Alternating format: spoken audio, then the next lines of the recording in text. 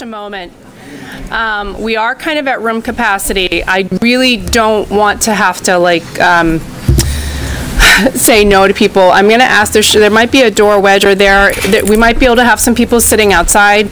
We do have to be careful. There is a there is a capacity to this room, but I want to thank you all for coming on in. And there's a few more seats here. There's at least one seat up here. If you have a seat, we'll do this like the movie theaters. If you have a seat next to you, raise your hand. Anybody? Come on in and sit down. We'll try and squeeze in as many as people as we can.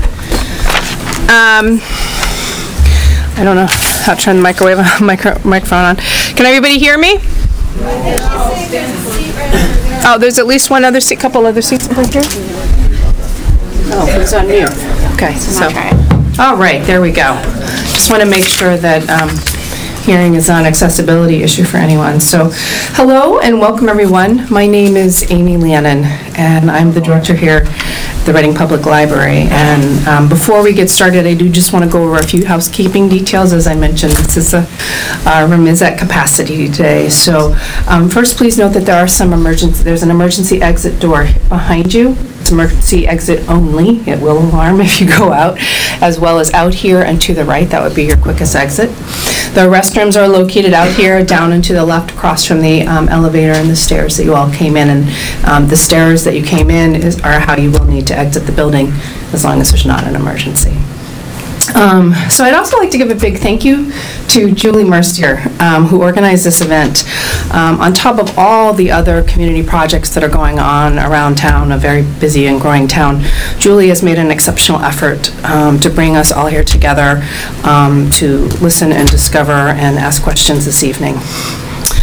Also, while this is a meeting open to the public and everyone, standing or not, is welcome, I'd like to clarify this is not a formal hearing or a board meeting or a committee meeting or any sort of official decision-making process. There are, as you can see, a number of folks here. Some people will present, some people will ask questions, and all of us have this moment and time to listen. And it actually reminded me, I just wanted to take a moment, one of my favorite quotes from Stephen Covey is that most people do not listen with the intent to understand, they listen with the intent to reply. So to that point, and so that we can all really listen and understand each other this evening, please remember to show respect for every speaker, including those who might not have the same perspective or opinions as your own. We have arranged for the Q&A portion of the evening to be moderated in order to help things run smoothly. And we do ask that you work with this process, as well as understand that some questions raised this evening may not be able to be answered right now. So this is a point of learning. So with all that being said, I'd like to introduce Julie Mercier from the town of Reading, and she's going to make some introductions and get things started this evening. Thank you, Amy, and thank you all for being here. This is a night for discovery for all of us. Many of us have never dealt with a situation like this before. We're all interested in knowing more about what's proposed and what, if any, processes will apply. Town staff are here to help facilitate the discussion. We're not here to advocate for one use over another. And town council is here to help us all understand the legal landscape that may or may not apply, depending on what the situation is. So the structure that we have envisioned for tonight is as follows. Actually, first let me introduce these people right here. From the staff side, there's me, Community Development Director. We also have Town Manager Bob LaShore over by the door. We have Erica McNamara from RCASA. Actually, I think it's just Reading Coalition at this point. Amy Lannon, Library Director, who you've already met. We have Chris Heap from Town Council standing at the door with the yellow tie. And here at the table from your right to left at the very end down there, I believe, is Attorney Andrew Tyne, and then Dan Botwinick, who's the property owner, Maureen Kavanaugh, Process Recovery Center, or some other affiliation, Nicole White, and Justin Etlin from the Process Recovery Center. So The structure that we have envisioned for tonight is a brief presentation and an overview of the Process Recovery Center and what a residential program is by Nicole and Justin, and then a Q&A session which will be moderated by Select Board Chair Vanessa Alvarado. So during the Q&A session, we ask that you be direct, courteous, and as brief as possible. We have a lot of people in the room, and I'm sure with a lot of questions and a lot of opinions and things to say. So we want to make sure we have time for everybody. So if you've already spoken, please refrain from speaking a second time unless and until everyone has been able to speak, or if you are one of the designated neighborhood liaisons, then obviously that mic doesn't apply to you. Please try not to interrupt. Try to keep the discourse civil and refrain from using language that is accusatory, conspiratorial, or disrespectful. And just as a heads up, we have a hard stop here at the library. They kick us out at 9 o'clock. So thank you very much. And with that, I turn it over to Vanessa Alvarado.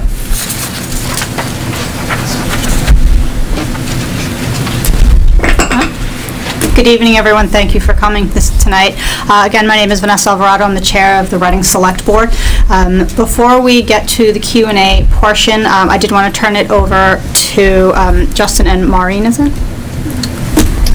Nicole. I'm mainly going to present. What was that? It's mainly going to be me. All right. So we'll be hearing from Justin. The brief presentation may answer some questions that some of you may have, and then we'll open it up to Q&A.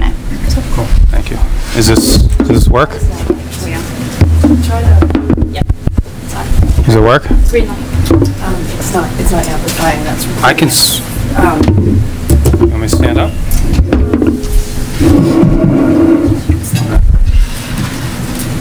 Hi. So I'm Justin Etling. I'm a managing partner at the Process Recovery Center. I want to thank everybody for coming. It's great to see everybody invested in the Reading community. So the Process Recovery Center is a licensed drug and alcohol treatment center in Nashua, New Hampshire. We've been around for 5 years. I'm sure some people have looked us up at this point, but if you haven't, feel free. So we provide drug and alcohol services to people who are continuing treatment. So the main thing that we're here is to answer your questions and concerns about what we're planning on doing with 59 Middlesex. So the plan with 59 Middlesex is for it to be a residential treatment center. So what that looks like, not everybody, it's not a sober house, just to be clear. Our plans with the building would to be licensed by the Alcohol and Drug Bureau in Massachusetts, which has already been approved for, and we would have licensed staff there 24/7, minimum of 4 staff. So we have doctors, we have nurses, and people are continuing care. It's a step-down care. So people go to detox first when they're withdrawing from drug and alcohol abuse, and then they choose to go to residential treatment. They can choose to go home if they want to, but it's a choice for them to go to residential treatment. So everybody coming to the treatment center is going to be choosing to come there. They're not forced to come there. We don't have anybody paroling from there. It's mainly private insurance. We are required to take some people with Mass Health, which we will be doing. And normally they stay between 3 and 4 weeks and get treatment every day. So they live there. They, yeah, I don't know what you're shaking your head about, but it is unfortunate that people need drug and alcohol treatment, but it's part of our society today. It's a second leading disease taking Americans' lives, just so people in this room know that. Alcohol and drug addiction is the second leading disease. Heart disease leads taking American lives, and drug addiction is second. So I understand people's concerns about this for the safety of their community, and we're here to answer any questions about that, but I've been running a drug and alcohol treatment center for 5 years, and we've never really had any major issues. So I understand people's concerns, but I feel like some of them are unwarranted, and it's fear that isn't fully justified, because the people that are coming for treatment are not actively using. So thinking of someone who's actively using is not a good representation of someone who's seeking treatment, trying to get better. But I think with that, we'll open it up to questions, because I'm sure there's going to be a lot of them.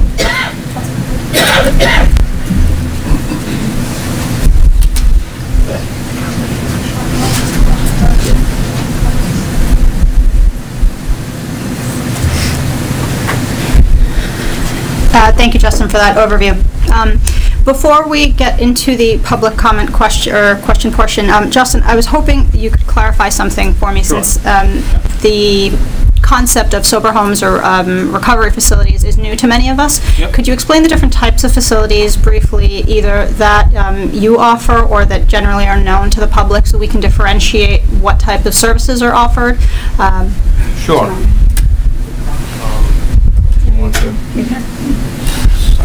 So to clarify, we have two sets of microphones here. We have these which go to RCTV and these which go to this audience. Okay, no problem.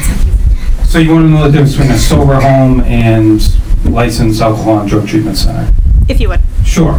So a sober home is unlicensed, normally has a house manager who manages people who have finished treatment and they're going to live in a sober house. So normally there's a house manager that manages the people in the house, and there's drug testing and some other regulations about them going to meetings, but there's no licensed staff there, just to be clear. That is not what we're proposing with 59 Middlesex. We're proposing a licensed drug and alcohol treatment center. So there will be doctors, nurses, technicians, 24/7 supervision of minimum of 4 staff at all times, just to be clear. So there's a big difference between a sober house, which is not what we're here proposing, and a licensed alcohol and drug treatment center. So the people do live there, but they live under medical care, essentially. And they get treatment every day while they're receiving medical care. They get counseling, there's drug counselors, and so they're not leaving the premises, they stay on the premises, and they receive treatment on a daily basis. So that's ultimately the difference. Great, thank you. And then one last question from me. How many patients do you anticipate being in the facility? We anticipate about 24 patients living in the facility. Great, thank you very much. All right, we'll open it up to public comment now. There's a lot of people in the room. We want to make sure that everybody has an opportunity to speak. So by a show of hands, can you please raise your hand to indicate if you have a question or a statement that you'd like to make? Okay, great, thank you. So, Amy, I'll open it up to you. Yeah, you can just take the mic. Hi, thank you all for coming here tonight. I apologize that I have a really raspy throat. Excuse me, but... And can you please identify yourself when you speak? Thank you. Sure. Amy Nagy. I'm at 43 Grand Street, where I live with my husband and 3 children. So we're around the corner. The first thing I want to say is thank you for coming here to talk to us. I'm already getting this like huge tension that's mounting, and I can see it, and I don't want you to join our community that way. Go ahead, were you going to say something? No, I get it. Yeah, but there's a few things that we want to understand. So first of all, it has been very unclear, especially with the communication between the 2 lawyers, what is even going there. This is the first time I think anyone in the room has heard what the intended use is. And there's still a lot of questions about regulation and what the neighborhood can look for. This isn't really just a neighborhood issue for us, this is a town issue. You're not from here, so I totally get that you don't understand that this beautiful library that we've been in has been a hard-fought battle, years of construction, $19 million worth of taxpayers' money. And I think the knee-jerk reaction is, if that was going to be a sober home, what would happen to our town center, which is this, this facility. I want to get rid of the elephant in the room for a minute. Like, I commend you for working with people who need substance abuse guidance, who need help with that. I think every single person in this room has dealt with it or dealt with someone who has dealt with it. So we understand this is an epidemic. It's not just happening to Middlesex Street. This is happening throughout the country, throughout the state, throughout the town. And we are not saying that people who need substance abuse help and guidance aren't worthy of being here, aren't worthy of being our neighbors. But I think we've set off on a really, really bad tone so far with the communication between Attorney Tyne and our own lawyers, with a little bit, and Cougar, with a little bit of the tap dancing you've done with not being so clear about what exactly your intended use was. So that's been a little bit hard for the community to swallow. But I think what we immediately are thinking is this a done deal? Has the lease been signed? Is this actually happening? Because what we keep hearing is, it might be this, it might be that, and the letters back and forth are as clear as mud with what exactly you have planned. So I just, to like clear that, because there's a lot of people here who don't really trust a lot of what's happening in the drug and alcohol community right now because of all the non-regulation and people taking advantage of people who, quite frankly, need help and are buying beds. So I guess the first thing I would love to know is this happening? Is this a real thing? Have you signed an agreement? What are you waiting on from us? So we haven't signed an agreement. I mean, if I'm being completely honest, we haven't signed a lease yet. Yeah. Because we're exploring So having the facility here, to be honest, you know? I think there's another microphone there. Okay. Is there Here, another we can- Do you want me to stand up? I can stand up. We can share. Yeah, no, it's fine. Or So no, we haven't signed the lease yet. We're going through the exploratory process. That's why we're here with you all, to be honest, of having the facility here. So we'll just do this back and forth, I guess. So what happens if it's not a nursing facility? I'm sitting down now, I've been told to stand. What happens if it's not a nursing facility? What happens if we decide not to go that way? What happens next? So just to be clear, there's not a lease signed. However, there is a letter of intent that the Process Recovery Center has provided me, and I'm intending to move forward with them. We're mutually intending to move forward with the stated purpose. The stated purpose being 100% a fully licensed treatment facility with 24-hour staff. So I guess you're referring to, and so let me clear just what you're talking about. So we've submitted a couple different things. Yeah. Basically what I would like to do as the owner of the property is to get a certificate of occupancy so that I can derive income from the property. What I'd prefer to do is allow this group to do exactly what it is that Justin just described, and that's what they prefer to do. But if we can't do that, and that requires some agreement from the town, then I'm going to pursue some other avenue in order to get... Sober living home? That's certainly one of the options. Yeah. It's a very likely option that we would pursue. So, but I'm going to look at all the different things that are available by right. That may be something that this group can do and wants to do. There are other groups that would like to do that, but my goal is to ideally, have good communication with everyone and help these guys get approval for what it is they want to do, which is what Justin described. Okay, so I just want to set the stage. You know why we're all here. I can't speak for everyone in this room, but I've been elected the spokesperson of this neighborhood. We're all here because we're very concerned. We know that sober homes are completely unregulated. You can sit here and tell me till you're blue in the face that you are going to do drug testing. You'll only have 20 people there, which is already a huge number.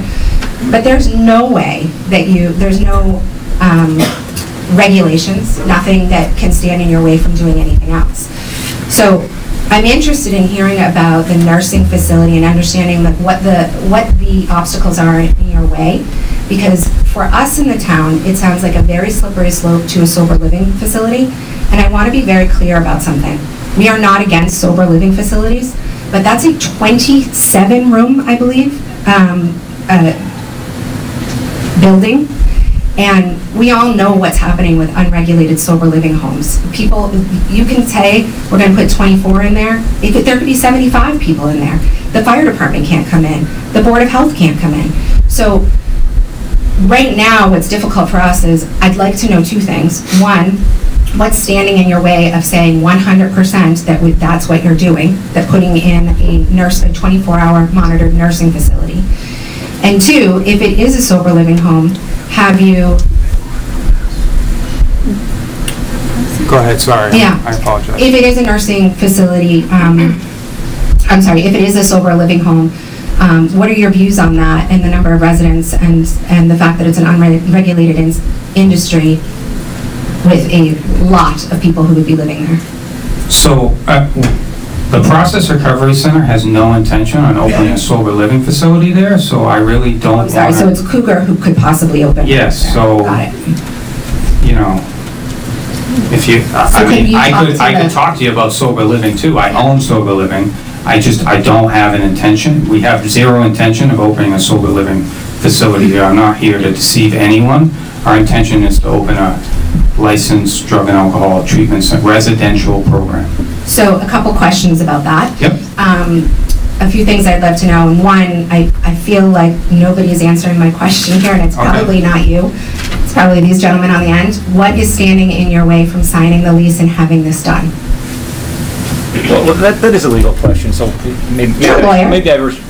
I'm sorry, yeah, maybe I should respond. I mean, Sure. it's as simple as they have requested permission from the town and requested a reasonable accommodation under the Fair Housing Act to put in such a facility. And until the town responds and approves or denies it, they can't move forward with the project. But sir, we've seen your letters So there's- back and forth, and you haven't stated, at least from what we've seen that's been released, we haven't seen the intended use. Tonight is the first time that we've heard that.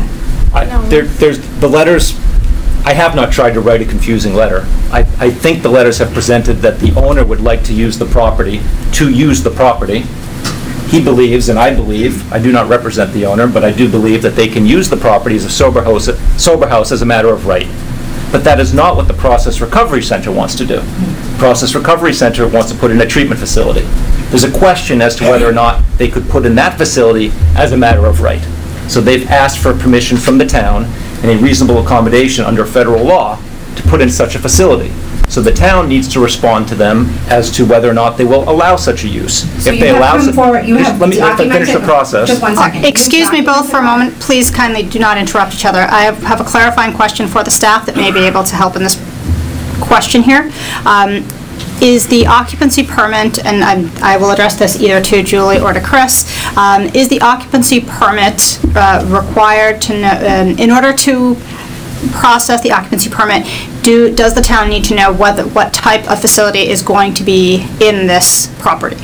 So the difference between a sober home and this recovery center that is being proposed, does the town need to know that in order to issue a specific type of occupancy permit?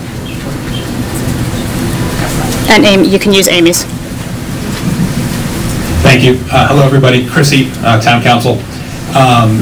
There are, as I understand it, based on the communications between our office and the Attorney Time, the Process Recovery Center is asked to put, there's requests to put in either a sober home or a licensed treatment facility at the property. And there's also currently pending a separate, related but separate application for a certificate of occupancy for the property.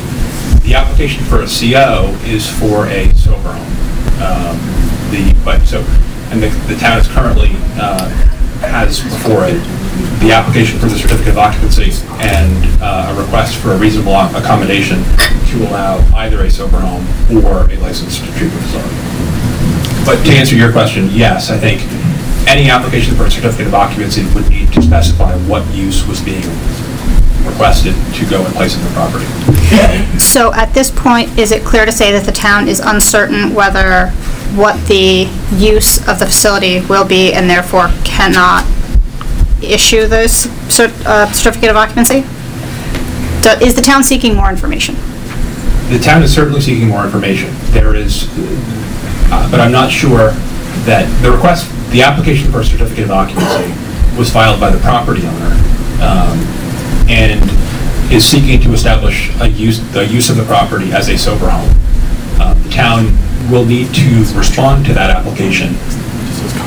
I think as of right now, the town will need to respond to that application independent of whether a licensed treatment facility may ultimately go in the property, 6 months from now or a year from now.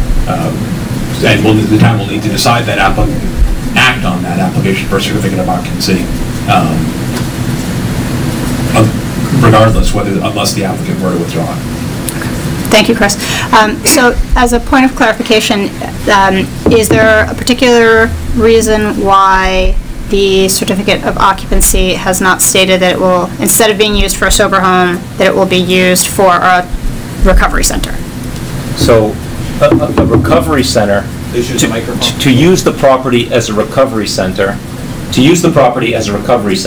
it is likely that a reasonable accommodation needs to be sought by Process Recovery Center. So they have sought a reasonable accommodation, which is basically a working process with the town that says, we would like to put in this type of facility. We do not think it'll impact the town because it had X, Y, and Z. It's very similar to the prior use. And the town needs to respond as to whether or not that's something that's acceptable and respond to the reasonable accommodation. If the town approves that, then they can work on a certificate of occupancy.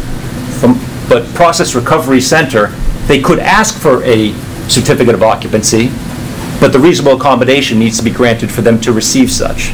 So that's that process for Process Recovery Center. Separately, the owner would like to use the property in some fashion because he has an empty building. So as a matter of right, I believe he can put in a congregate living facility for the disabled under 40A Section 3, Paragraph 4, and he has submitted a certificate of occupancy for that use. Does it mean that will be the ultimate use? He's got to figure out what type of group wants to come in there and what they want to put in. But he's just looking for some sort of use for an empty building. If that makes sense. It actually doesn't to me, and I'll tell you why. I don't know Because how to explain it again. you can go ahead and explain it again. My feeling is just Other people talk or just you? All right, listen, everyone, I'd like to... explain why I'm gonna I was hold- doing the talking. I'll give you the mic back in a second. All right. Thank you. I understand that there's a lot of emotion behind this facility, and when the lawyers start going back and forth, it tends to get a little confusing. I know I got lost a little bit there when they were going back and forth. So I'd like just to ask everyone to take a moment, take a step back. We are all here because we want to understand what's happening. So with that in mind, Amy, I'm going to hand the mic back to you. I'm going to ask if you can ask your question, hand me the mic back, and then we're going to open it up a little bit to the rest of the floor. I just want to address this gentleman. Last night, 50 of us met here, and we went over talking points and questions that we all wanted to talk about, and I was elected as a spokesperson for the neighborhood. Okay, I didn't know that. Yeah, so I'm not trying to hawk Thank you. I guess what the crux of the issue is here is you do have a lot of upset people because we feel like this is real muddy and we don't really know what's happening. And I feel like you guys are getting a lot of like pushback, and I feel your defensiveness too because you're trying to do a good thing and you're like, can we just go into business here? I get that too. Our problem is that what you just told me basically said it will either go to them or it'll be a sober living home. No. You said that.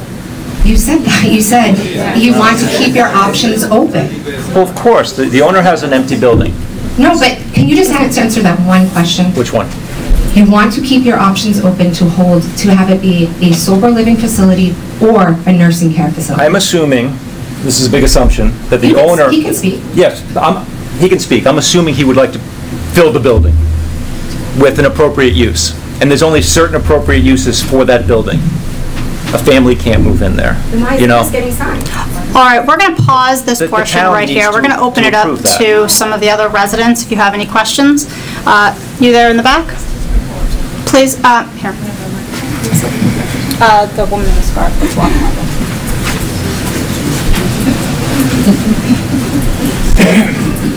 Hi, everyone. My name is Janet Flynn. I live on Deering Street. I'm a single woman living by myself. I'm also a registered nurse who, unfortunately, on a daily basis deals with people who are in different phases of alcohol and drug use, as well as those with dual diagnosis, which means that they also have a psychiatric disorder associated with that. So I want to be a good person. I really do. And I want to welcome you with open arms to our neighborhood. But I have fears, just like this other woman was stating, of what will happen.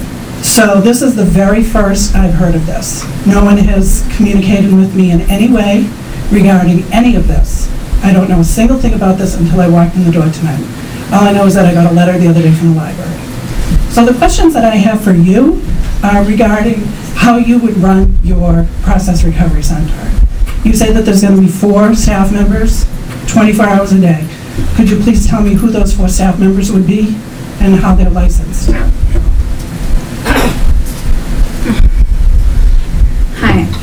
Hi, my name is Nicole. I'm also a registered nurse. So BSAS is actually, if you guys want to make a note of that. They are the people that would license us. They set our standards. So the staffing ratios are in alliance with what they put out. So if there's, he referenced 4, which can kind of be skewed. Let's say we had 2 residents in, at minimum we have to have 4. One will always be a nurse. The other will be support staff, gender specific, meaning that, let's say we have, you know, 2 female clients, 2 male clients, they will be separated, and there will be a support staff at each place. So would that be an RN or an LPN? An RN. Did that answer your question? And you can, BSAS, what does that stand for? it's Bureau of Substance, and they just changed it, so I don't want, yeah. So, Bureau of Substance Abuse Services. So, the great thing about the state of Massachusetts is it's highly regulated. Much BSAS is part of the Commonwealth? Yes, it's a state agency. And they're more than open to answer questions. You know, we had the inspector out, you know, just because we wanted to even see if it would even be a doable thing. You know, this opportunity came to us. We do a lot of good work, and, you know, we had the inspector come out, and they're more than open to answer all questions. So if you had 24 residents, what would your staffing be on the night shift? Who would those 4 people be, and how would they be? So it would be more than 4 if we had 24. Okay. What would their credentials be? So, again, the same, that you would have your nursing staff. You would have how many nurses? So the ratio is, I want to say the ratio is for 1 nurse for every 8 people. So you would have 3 registered nurses on the night shift? Is the standard.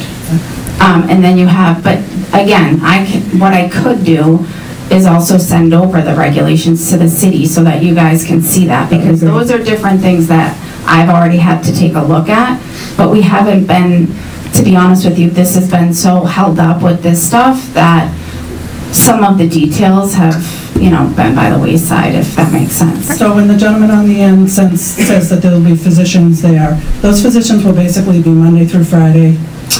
So there'll be a medical director. There'll probably most likely be a staffed psychiatric nurse practitioner. Only during the day though, correct? On the evenings, nights, weekends? Not always. Not always. It's not always going to be during the day. The way this. But you can't guarantee that there'll be anyone other I can than guarantee registered nurses and unlicensed assisted personnel. Hold on, I lost your question. I'm sorry. Go ahead. So my concern is that this gentleman who's presenting this is that there'll always be doctors, nurses, always there. But I work in a hospital, and I know that that's not the case. Of course. So basically, those social workers, all of those people, physicians, nurse practitioners, are there Monday through Friday, 8 to 4:30. And the rest of the time, evenings, nights, weekends, holidays, those people are not there. So it's really up to those 3 nurses and unlicensed assisted personnel to run a house of 24 people. Am I wrong, or am I? No, you are wrong. Okay. Thank you for your question. We're going to pause this one here. Fine. Thank you. Julie, if you don't mind grabbing the mic. Any questions? The woman right here, the raised hand. Yes, you. Yep, in the gray. Excuse me. Why can't she answer that? Finish answering that question. I can answer. Feel free. And correct me if I'm wrong. So what your question was that would the staffing isn't going to be staffed as Monday through Friday. It's a medical facility. That's not how staffing works. Staffing is according to the regulations that are imposed on us. So typically what that means is that if we have somebody, let's say we have somebody admit at X hour, they have to be seen by a medical doctor up front. So staffing isn't necessarily, oh, it's Monday, we're not going to be fully staffed, you know, on Saturday and Sunday or whatever that looks like. It sounded like you were trying to indicate that we wouldn't have staff on Saturday and Sunday and overnights. So those regulations that I don't know what those staff members are. By saying that there's going to always be doctors and social workers. I apologize. I wasn't trying to imply that. To be honest, I understand what you're talking about, and can I guarantee there'll be a doctor on site 24/7? No, that would be a lie. And I agree with you, and I didn't mean to imply that, so I apologize that I did say that. There will be times where there will be a nurse and support staff. We will have, and to be honest, I emphasize with who you deal with, because you deal with people coming in after overdoses who a lot of times don't want treatment, and I've seen my own brother in an emergency room treat people terrible, so I completely understand your concern. When someone, and so my response to that, my honest response to that would be, by the time they get to residential, they're 8 days away from that, and they've chosen to go to the residential. They're in a different state than when they've come out of an overdose and they're belligerent and they're terrible, or they don't want help. And so I understand, I completely understand your concern. What I would say also is that it is our utmost concern to be friendly to the neighbors. We would not just turn somebody to the street at 1 o'clock in the morning. We've already talked about having, bringing people to train stations if they want to be discharged. It's not like, we are very concerned with the neighborhood and making sure that it is not an issue for the neighborhood. So could there be an unruly patient who wants to AMA from the facility? Yes, there could. Our plan with that would be take them to the train station. Just to let you know. These are concerns that we are thinking about. And the underlying question was, do you deal with dual diagnosis patients? Are there people with psychiatric issues at that facility? So to answer that question for you, typically somebody with an addiction disorder, primarily we're dealing with people who have anxiety or depression. Anything really beyond that, we're not set up to manage, if that answers your question. All right. Thank you for that. Listen, I know folks have a lot of questions and you may have follow-up questions, but in order to be fair to all of your neighbors, please ask your one question, stop there, please allow them to answer, and then we'll move on to the next person. Once everyone has had an opportunity to speak, people who have already spoken can try again. Hello, my name is Laura Monahan. I live on Bancroft Ave, which is adjacent to where the Daniels house is. I have a concern with the owner, and I apologize. I understand you bought the building, and of course you want to occupy it and you want to make money. What I heard through Amy addressing questions and you giving some answers, and then a lawyer stepping in, that's a concern for me. I feel right now that you're not saying what you want, and what I'm hearing is you want to occupy it with what's going to make you the most dollars. On the table is this recovery center, which will have 24 beds, or a sober house, which I think, what I'm hearing or what I'm believing is that you would prefer the sober house because it's not regulated. So you have we'll say a 25-room house. If you put 4 beds in, you can have 100 clients, or you could have 6 to a room, more than 100 clients. You can charge whatever you want, so the rent could be whatever you want, no regulation, so we don't know, are these people up with immunizations? We don't know, again, with different diagnoses and illnesses, what these people are coming in with the sober houses. There's so many things there, and I'm really concerned that Amy, she came here to be a representative of this neighborhood of 50 people, and she was asking questions. So she was basically asking one question per 50 people. She should have had an opportunity, and I understand it doesn't seem fair. One person seems to be generating a lot of the time, and we only have till 9 o'clock, but we have till 9 o'clock. So I really want to hear from you, sir. Is this true that you really are considering this recovery center, or are you looking for the biggest bang for your dollar? Please be honest with us, because this is our neighborhood with our library, a walking distance to schools, to churches, to our downtown of active living, and we care very much about it. We care about the ill as well. I'm a registered nurse. I work in a day hab. We all have alcoholism and drug use in our families somewhere, I'm sure. So we support but can you answer that for us? What is the intention, please? Sure. Thank you for the question. Yeah, there are a couple things I would like to clear up. So, hi, I'm Dan. I bought the building in the fall. I within a few days buying the building, was contacted by the assistant town manager, and have wanted to have clear and transparent communication with them since then. We set up a meeting to talk about what we could do with the building. So my understanding is by right, there are a number of things we can do. We can do essentially congregate living for the disabled by right. So I have not applied, as the town council said, just to clarify, I have not applied for a sober house. I've applied for specifically the language is congregate living for the disabled, which would apply to a veterans home, and I've met with a veterans organization that I've actually had 3 meetings with them, and I think they'd be a good candidate. I met with a variety of sober home operators, and I met with the Process Recovery Center, and as Justin said, they do operate some sober homes. That's not their intended use for this property, and that's not what I intend for this property either. My intention for this property is to sign a lease with them. We've already worked out the terms. It's just a matter of we can't sign a lease if we don't know what the process is going to be like with the town. And although their attorney tells me that we can likely get this licensed treatment center approved, we'd need your support. So Amy, you asked earlier, what is stopping me from signing a lease with these guys? The only thing is that we don't know if the town will cooperate or if they won't. If the town will cooperate, no, I don't intend to put in a sober house that's unrestricted. I'd like to sign a lease with them and let them do what they want. So hopefully the rest of this session is about you guys understanding what they do and asking questions about them. I'm a businessman, yes, I'm here to make money. That's why I bought the building, but I would like to do it in a way that is responsible and reasonable. That's why I've had clear communications with the town.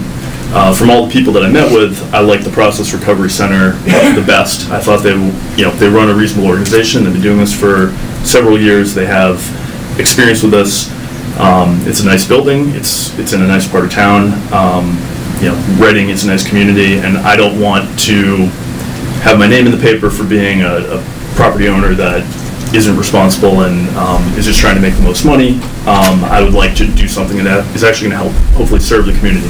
One of the ideas that the Process Recovery Center had was helping to perhaps prioritize residents in Reading for this particular facility. So again, this meeting shouldn't really be about me, but just to clarify what it is that I want to do, I would like to sign a lease with them. We've already agreed on all the terms. The only thing we haven't agreed on is when they're going to move in and open up shop. And the process suggested to us was, let's open up conversations with the town so everyone can ask questions about what's going to happen, what it would look like. And the town has hesitated in sort of responding how they feel about things until they know what we're going to do, how we're proposing to do it.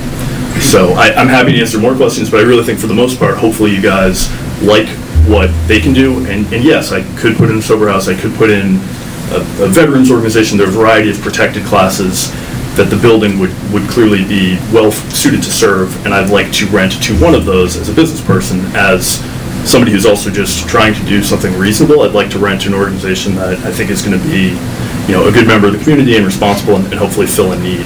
And I like these guys for that. So again, happy to answer more questions, but I think for the most part, the rest of this meeting hopefully is about you guys understanding, what they're going to do and what they're going to bring to the community. What's the matter out of curiosity? I've been working with a veterans organization that's based in Haverhill, and I've had several other meetings, but at this point, I can't tell them all like, oh yeah, just hang out for 6 to 12 months while Reading figures that these are organizations that they need to move quickly if there's an opportunity. So at this point, this is the only group that I want to work with, but for them to do what they want to do, they need to know that they have your support.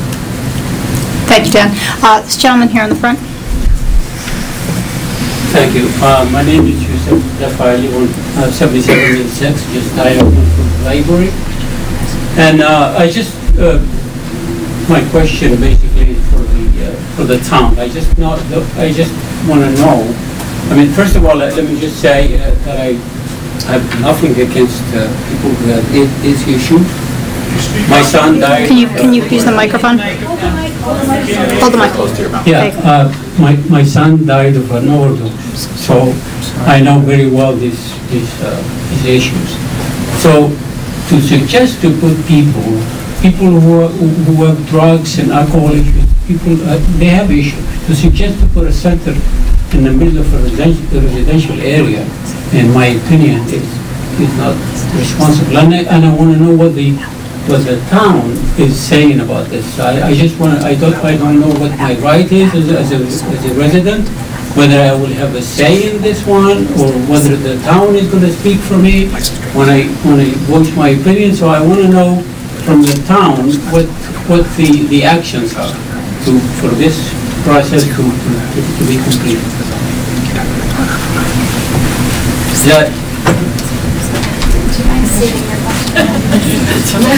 I want to know what the position of the town in terms of approving either a treatment center or whatever business that's going to be put in. What is the position of the town in this?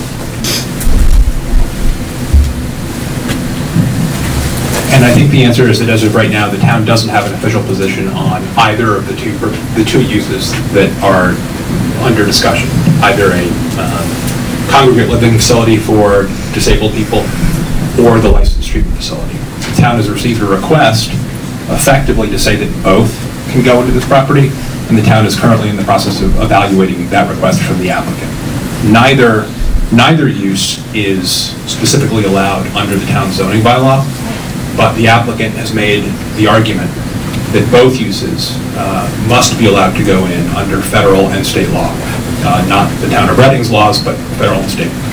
So because these are two uses that are not allowed under the town zoning bylaw, but the argument has been presented that they are allowed under federal and state law, the town is currently evaluating those arguments and has not yet come to a conclusion on either one.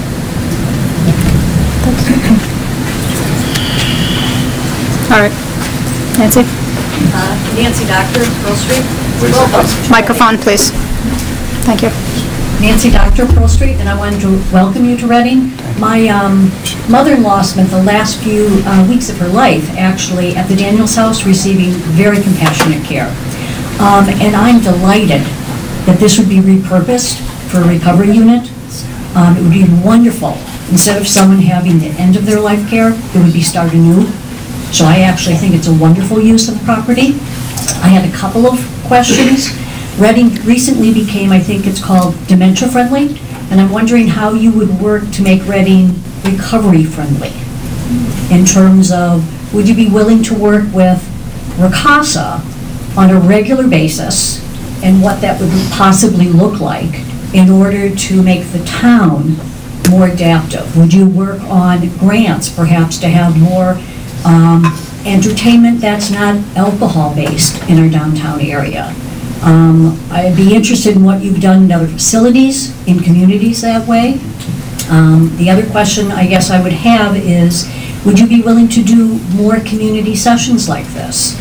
Would you be willing to do more involvement in the community around addiction, substance use, disorders, and kind of what has that looked like in your New Hampshire facility?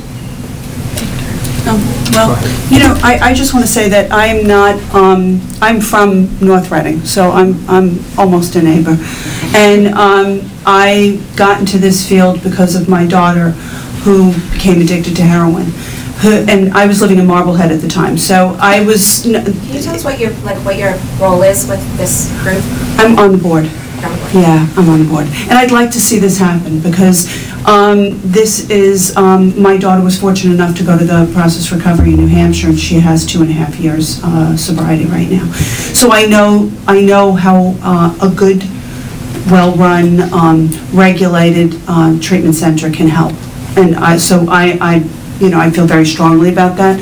I currently I'm a family recovery coach. I have practice in North Reading, and I do work with families, with the community. I set up family meetings for people that are interested, kind of like learn to cope type meetings in other areas across the state and across the country. And I have a book, I think, that's in the library here. But I would be very, very happy to do that on behalf of the process. Work with the town, work with families that are struggling, and provide access. And I think that's just a beautiful idea, and I would be more than happy to do that myself, and I know that you would all be on board. I mean, it's probably, we would like to be a resource in the community, because there's so many people that are affected by this, and as you know, I'm sure, most people don't know what to do until you're in the middle of it, you know, because nobody ever expects this to happen. Certainly I didn't. And so I think the fact that the idea of it being a resource in the community would be an excellent idea. And I just wanted to say that, yeah, there did feel tension, but what a lovely group of people who have been really welcoming, and thank you so much for that kindness. That was really appreciated. Thank you. Amy, I'd like to turn it back over to you. I stole your thunder a little bit earlier, so I'm just going to give you back the mic.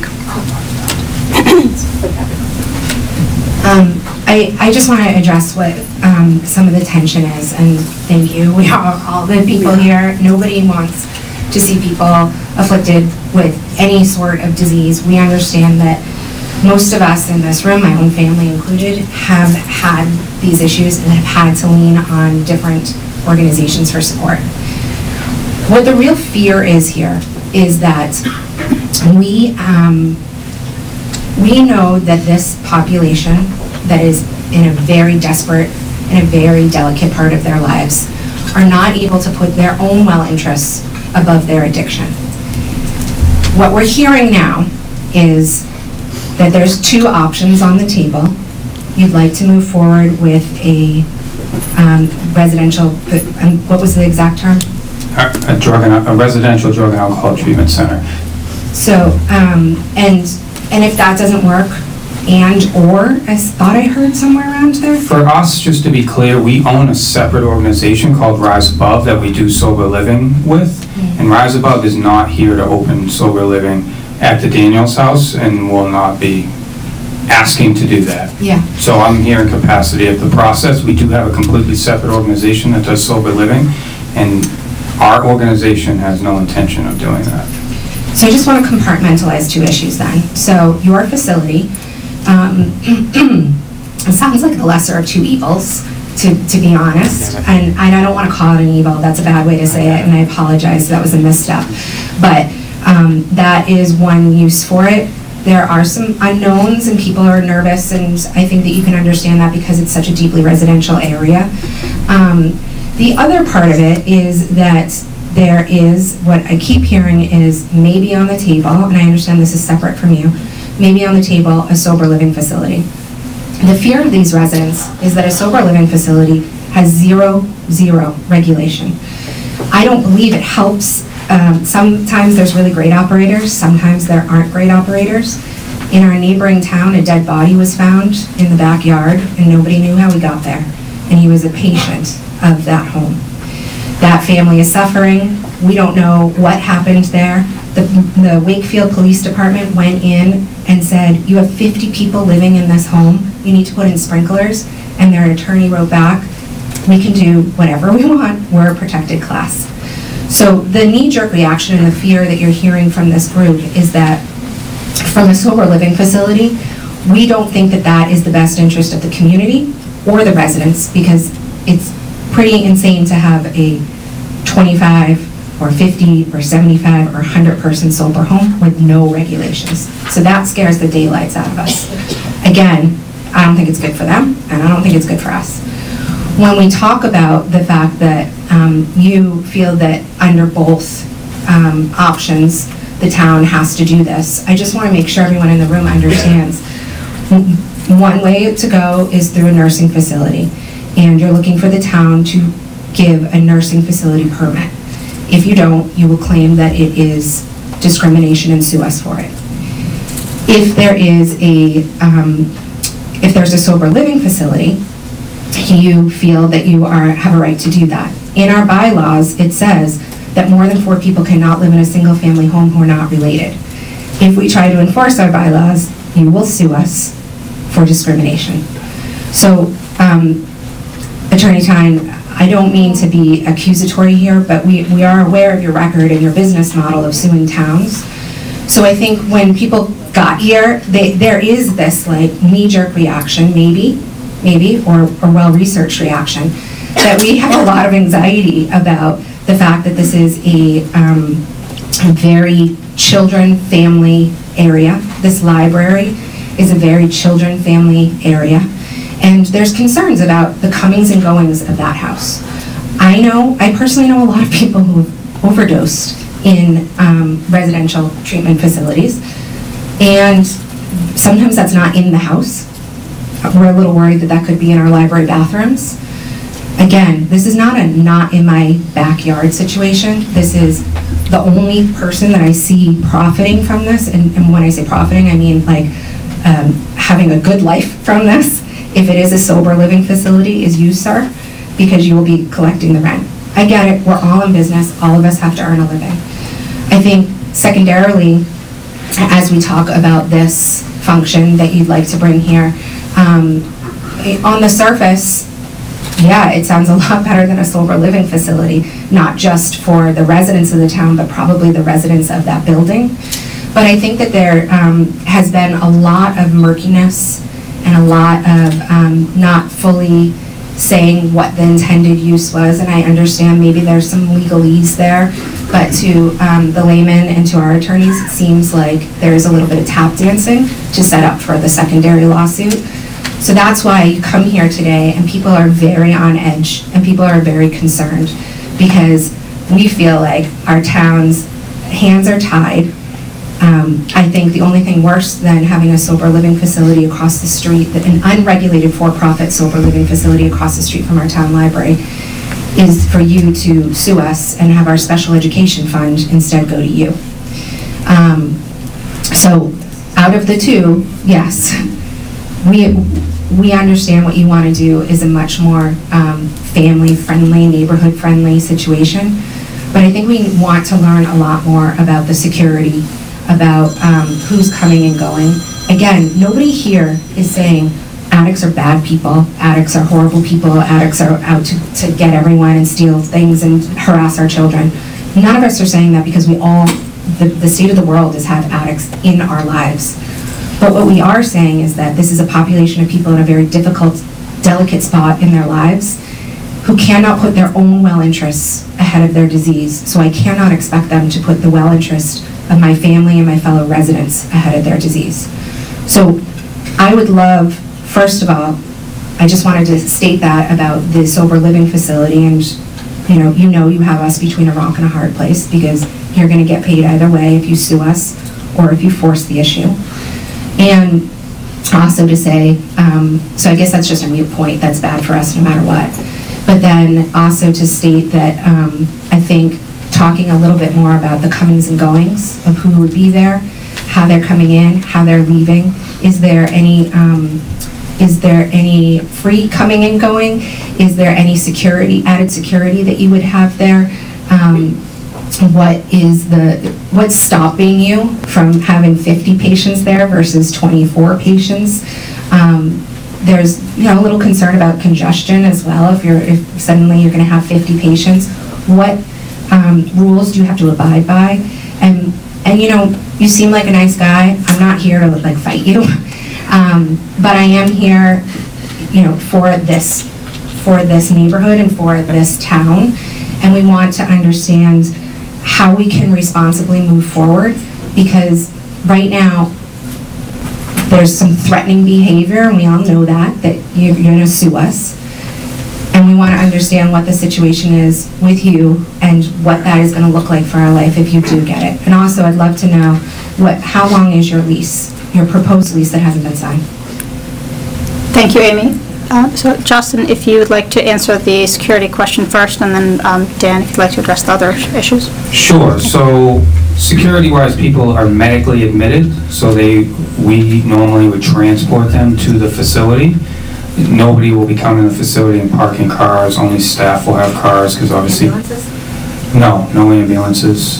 So detox normally treats people with medical conditions. So once they're medically cleared, then, which is normally between 5 and 7 days, then they're discharged from detox and they're allowed to go to a step down, which is residential. Now residential, they still get medical care, so they would be medically admitted, they would be medically discharged. So there's no coming and going. If someone walked out of the building, they would essentially be AMAing, against medical advice. That's what AMA means. So there is no coming and going. Patients aren't allowed to leave and come back. It's not allowed. They'd be discharged. What stops them from leaving? So nothing stops them, to be honest. We can't have locked doors. It's actually against regulations. So they have to be allowed to leave. We have thought about this, just to be clear, and we would try to put in precautions where we transport anybody that's just leaving, we transport them to the train station. That is our goal. If someone just walked out the door, could we do anything about that? No. Would we notify the police? Yes. Just to be clear, we would do that. We are not trying to operate, the concern of the neighbors is a concern of ours also, and your safety, and, I understand the concern, to be honest, I do. And so we would put everything in place to address those concerns. So there is no coming and going, it's not allowed. They're medically admitted, and normally when they're medically discharged, they're transported either home or to another facility. Thank you. Can you please hold for just a moment, sir? There's no visits. That's another thing. There's no visiting while you're in residential treatment. So it's just patients there getting treatment for 2 to 3 weeks normally, 2 to 4 weeks, I would say. Thank you, Justin. Can we? Well, I asked a question about how many people, and if there's anything stopping you from having additional people. So that's regulated by BDAS. It's obviously, depends on, so we have a bunch of, our proposed use with it, we need a bunch of offices and other stuff, so not every room in that building is going to be for residential. So the 24 for us is to responsibly operate the facility, and that's what we went to the state of Massachusetts for. So that's our intention. What could stop us from, we could apply to add a few more if we wanted to, but we'd be removing offices, so that's not our intention. We'd have to go to the state and apply for more licensed beds. All right. Thank you for that. Please, Dan, if you don't mind answering the original question. You asked about a lease. I think we're contemplating a 5-year lease. What was the other question about suing you? Well, yeah. Well, it just seems that the track record of Mr. Tyne here is to sue towns who try to stop it. You believe that you can be here under the Americans with Disabilities Act.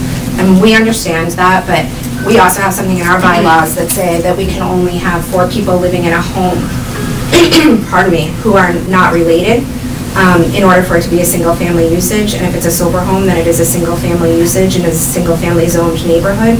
So I'm curious, when you say you believe that you have the right, is that your course of action, that the right would be, if we tried to uphold our zoning laws, that you would sue the town?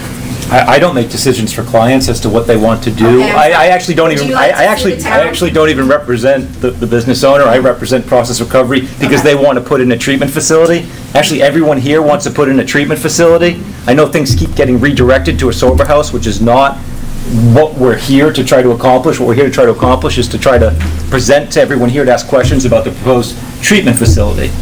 The owner could use the property for other purposes. As he said, veterans home, sober home, and I assume there's other things it can be used for, a nursing home again. The fear is the business model. We will come here. If we cannot, we will sue you, and we'll get our money either way.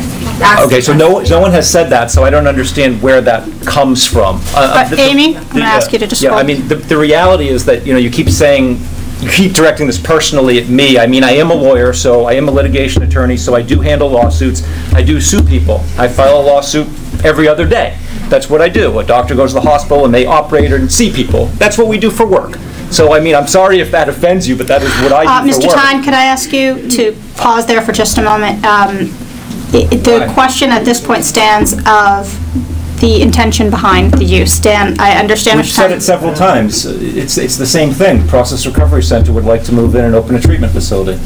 All right. Given this line of question, I think perhaps it might be helpful, Dan, if offline a conversation could take place between the staff, perhaps town attorney, your own attorney, as far as the permitting process itself.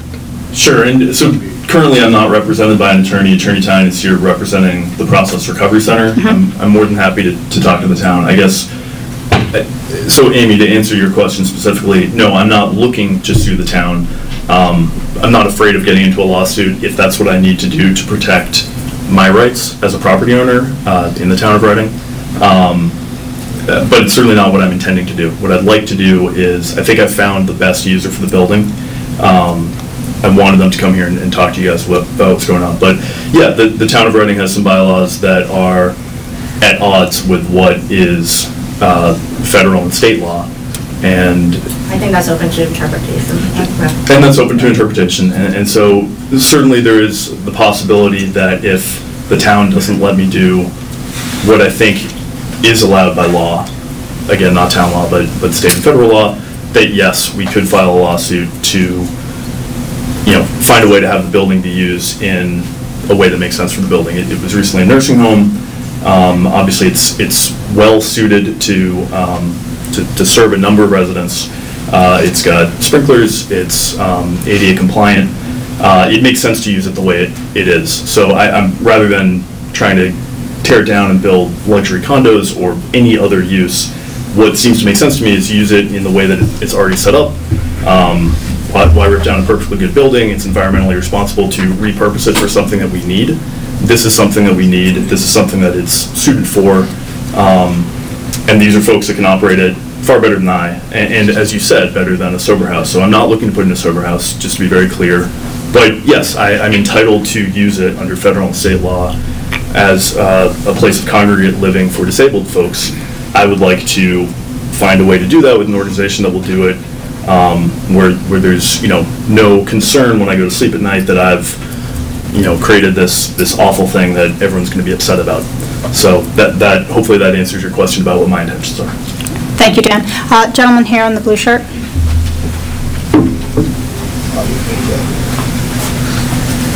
Hi, thank you. Thank you for being here tonight. I guess my primary concern is the location. To me, I grew up in this neighborhood. I live around the corner. This is a neighborhood highly trafficked by kids, and there's kids walking to the library all times of the day. And so, for me, it just doesn't seem the responsible choice to place an organization like this near a library.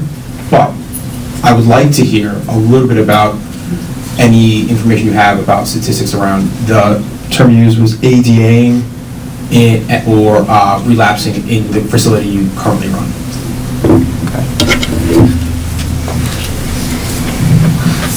So in the facility we currently run, do we have AMAs? Yes, we do. Yeah, AMA, against medical advice. So we do have AMAs. They do happen in every treatment center. One treatment center I would probably reference, just that, RCA in Danvers, it's the Hunt Hospital. It was the Hunt Hospital in Goodwill Hunting. They renovated it. It's now 175 bed drug and alcohol treatment center. Same concerns. It's actually in a nice neighborhood, the Hunt Hospital.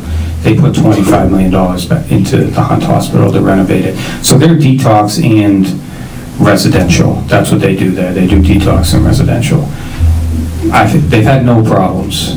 And so I understand the concern with the children, and the only response to that would be our intention is not to just let somebody AMA and just be interrupting kids. Like, we would literally notify the police. That would be our goal. If someone was unruly and just stormed out of the building, our protocol would be notify the police immediately, so the police can come to talk to the person and potentially, help them get where they need to go. So, because they're obviously don't live in a neighborhood, so they need to go somewhere. So we have zero intention of someone just leaving the facility and hanging out outside. It wouldn't happen. It's not going to happen. So currently, I would say it's the same. When people AMA, we normally notify them. We get their belongings. We notify their family. We arrange rides for them to leave, and they leave. It's been very rare. It's a rarer case that someone walks out and just starts walking down the street. Thank you, Justin. Gentleman here in the cap. I did? What did I lie to you about? Could you tell us about the 2017 report to the Department of Public Health that ceased admissions to the Danvers RCA because of patient safety concerns and a death on that property? Well, I don't run RCA. It was actually a staffing issue, I think, that mainly shut down that facility because based, okay, well, I was Yeah, you just said they would never have no problem. All right, hold on, everybody please. in the neighborhood. Justin, all right. Gentleman here in the baseball cap.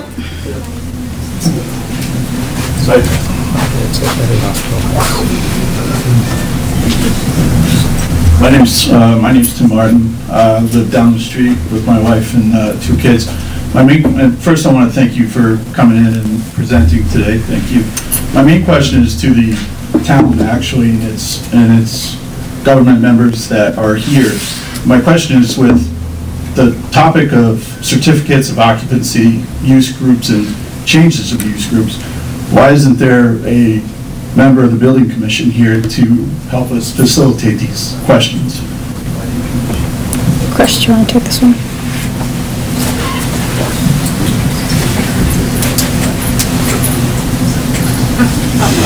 Okay, I'll answer that. So our building commissioner did offer to be here tonight, but because of the uncertainty of what's proposed, we're hesitant to have lots of staff here who might misspeak and mislead until we know more about what's proposed.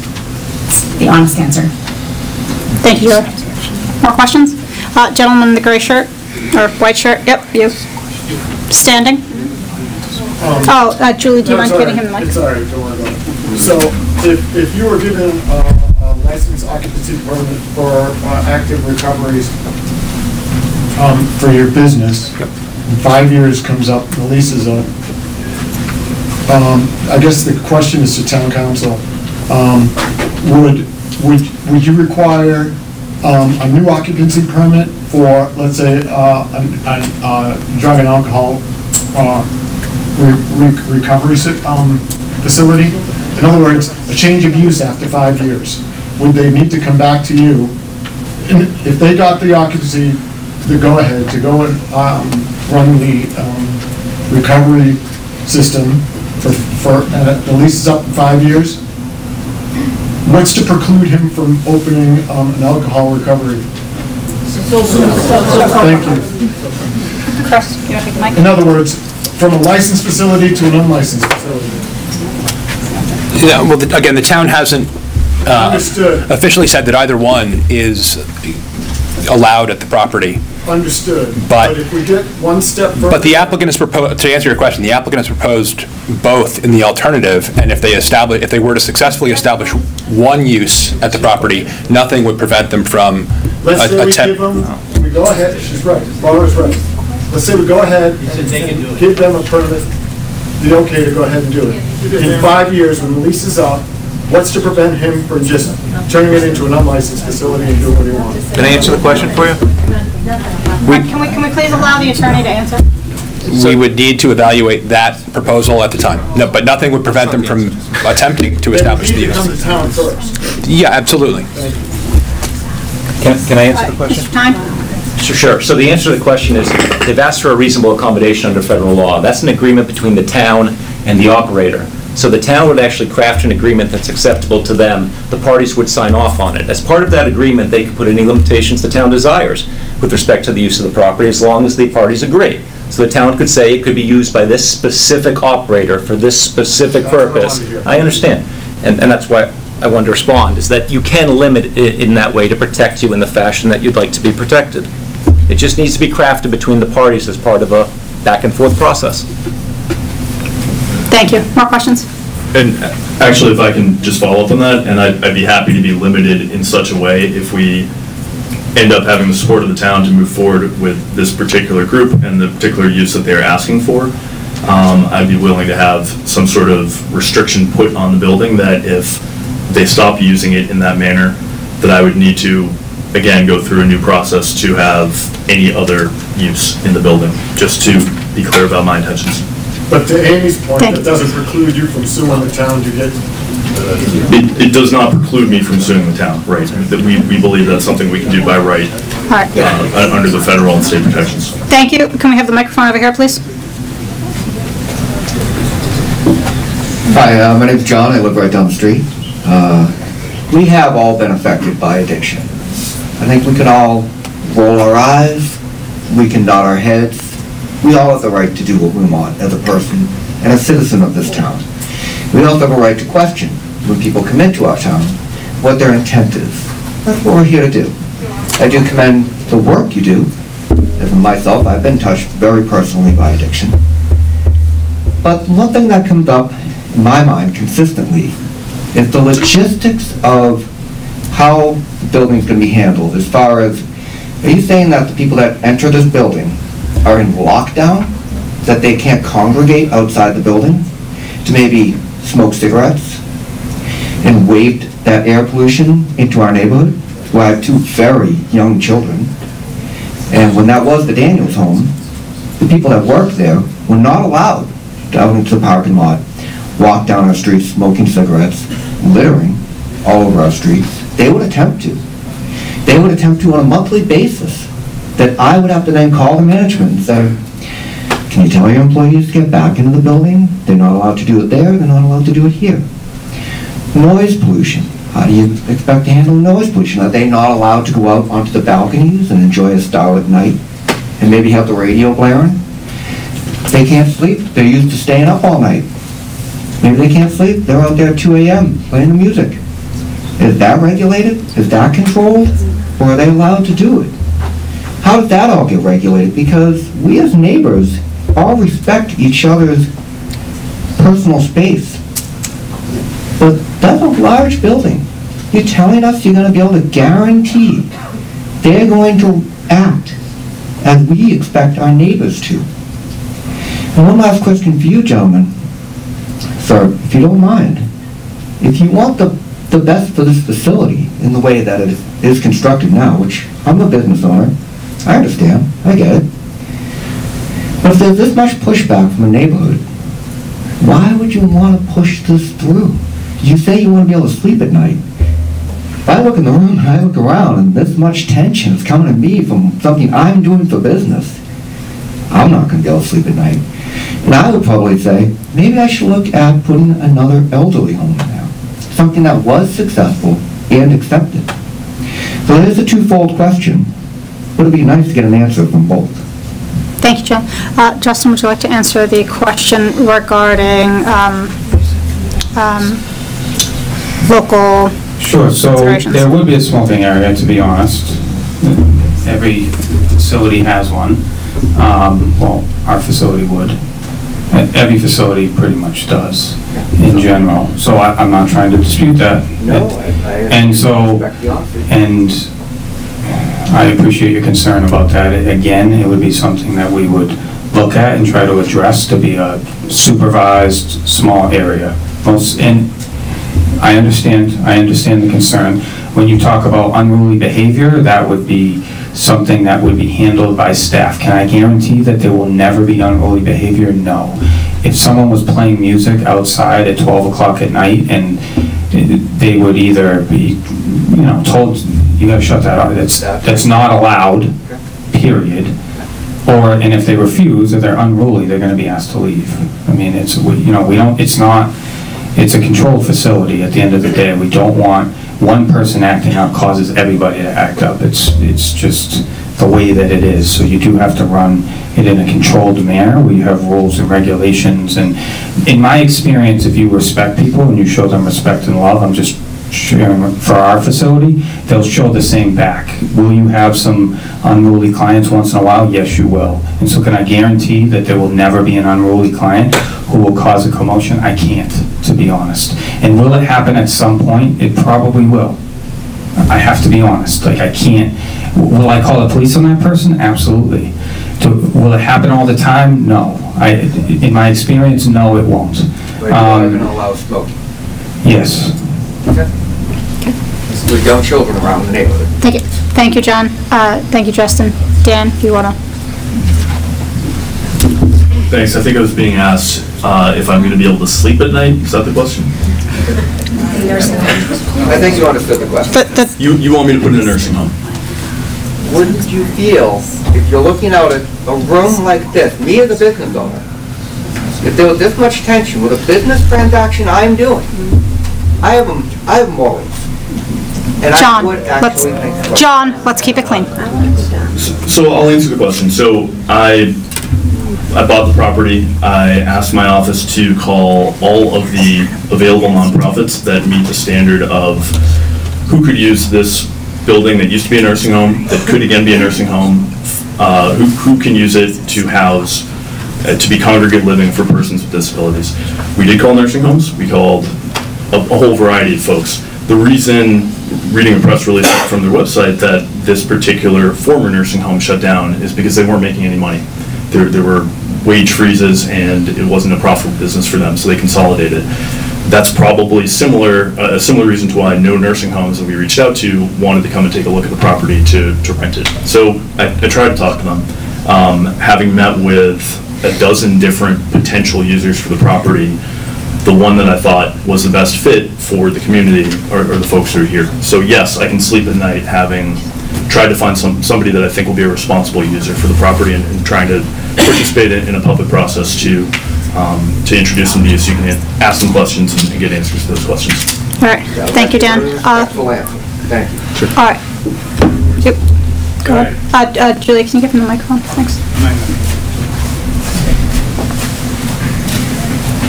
Thank you.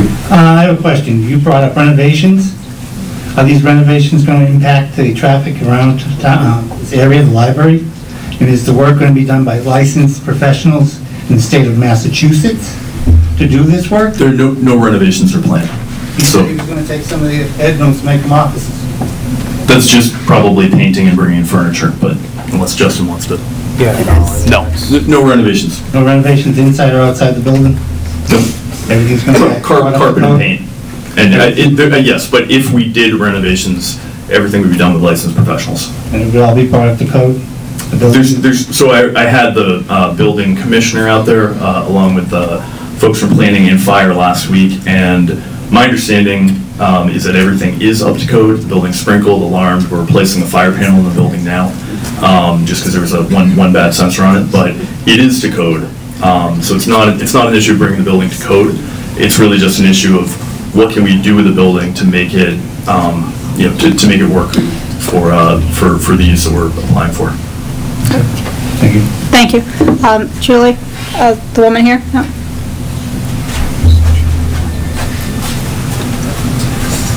Before you ask your question, I do want to let everyone know it is 8:30. We have about 30 minutes left before the library closes.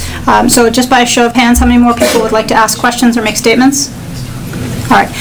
Given that, if I could ask everyone just to be sensitive to time when it's your turn to speak. Thank you. Hi, thank you. My name is Stacy, and I actually work in the field of addiction, so I sort of feel conflicted about having the, residential program here. But my question is, do you have any data on how many people in a given week leave AMA? Do you have any data on, have you had any overdoses in any of your other facilities? What might the impact be in terms of our public services like police calls, EMT calls, stuff like that, those resources that we as taxpayers pay for?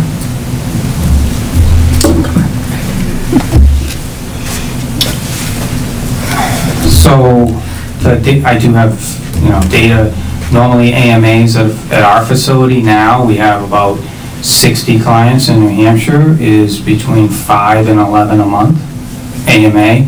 Now those can be misleading because AMA could be, they could be there for 45 days and just decide they want to go home. We still have to classify it as AMA if we thought they were going to get 60 days of treatment. But so those are the numbers. What was your other question? I'm sorry. So the how many AMAs? Because then the concern is like if they're leaving AMA at 2 in the morning, like where are you going to bring them reasonably? There's no train to bring them to.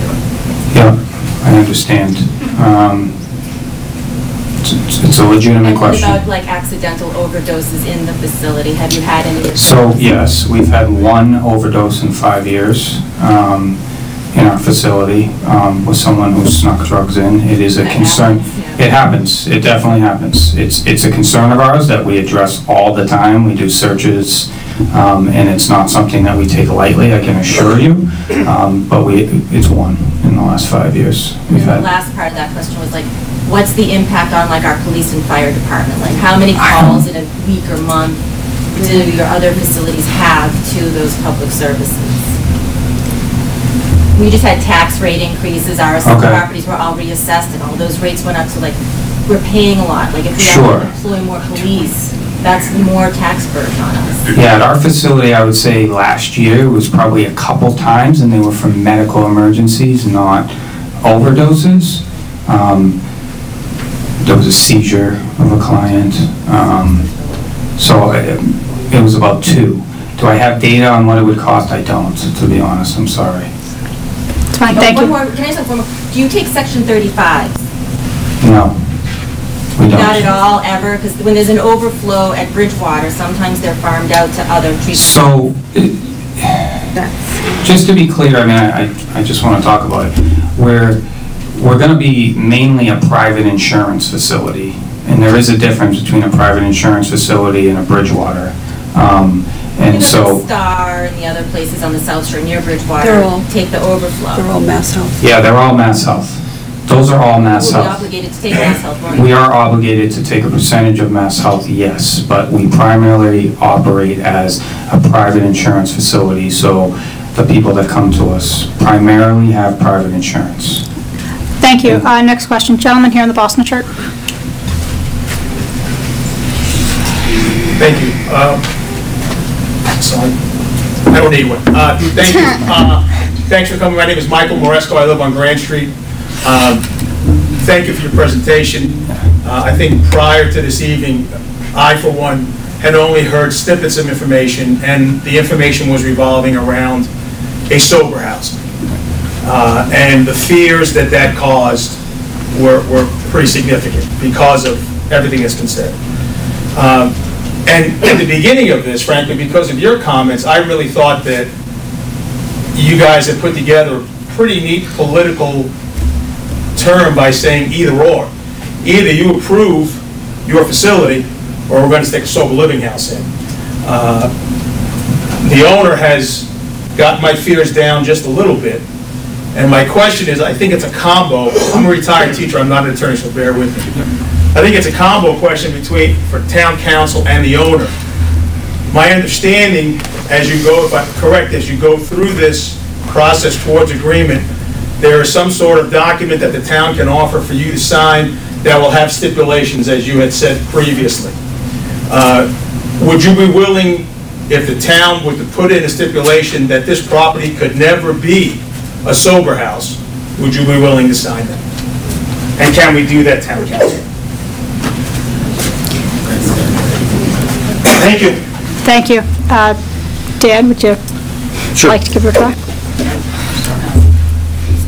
I'd be open to something like that. I guess I think it would require a deed restriction, but I don't have a objection to that. So if we were able to allow this particular facility, yes, I guess the issue would be, let's say if we're a 5-year lease, after 5 years, let's say I also agreed to other language that said if these guys left, it can be, again, it's up for debate. If it then couldn't be a sober house, then, and then, in other words, if it would reduce what I could do in terms of, I couldn't even do what I could do now, I'd have to look at it, in other words, with an attorney and figure out how much that's limiting my rights. But generally, I'm fine with what you're suggesting. I'm not looking to put a sober house in that location. I just don't want to have my rights limited, or the property owner, if it's a new property owner in the future, I don't want to have their rights limited beyond what protections are afforded them by state and federal law. But that's more of a legal answer. Like specifically, yes, I'm interested in trying to work out an agreement with the town that everyone's okay with. And if it limits it to just these folks doing specifically what it is that they've been presenting to you tonight, I'm fine with that. I'm ready to sign a lease to that effect. But my question was specifically, I understand you have to make money. I'm not trying to not prevent you from making money. The wording would be solely that this property could never be used for a sober house. It could still be used for a veteran house, a nursing home, whatever you want. Just by law, prohibiting a sober house there. Can we do that, town council? Is that?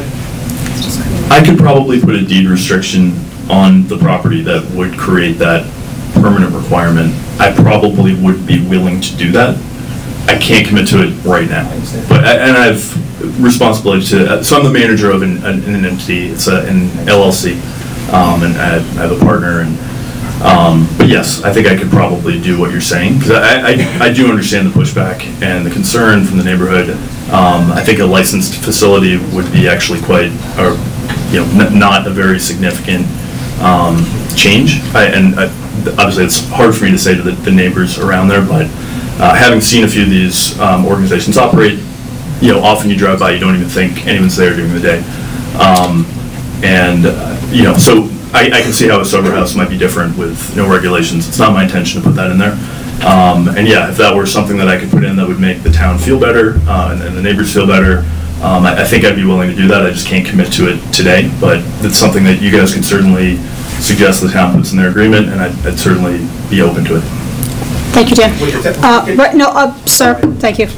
Did you want to jump in? With the property owner's agreement, I think that's something we could do. All right, Ray? Yeah, just a quick question. Just wait for the microphone if you would. I'm good.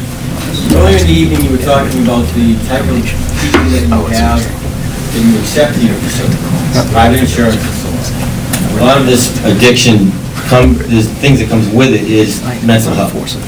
And I just want to get clarification as to, are there restrictions on certain patients that you'll take depending on the medical history, and where does that screening happen?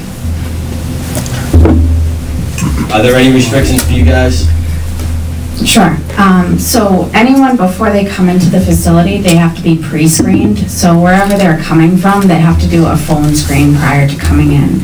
And so we already have, like, our facility up in New Hampshire, we're JACO certified. So JACO, that's another layer of regulations. So depending on what JACO requires from us and also what the state requires from us, our pre-assessments will be based on their regulations. Your physician does a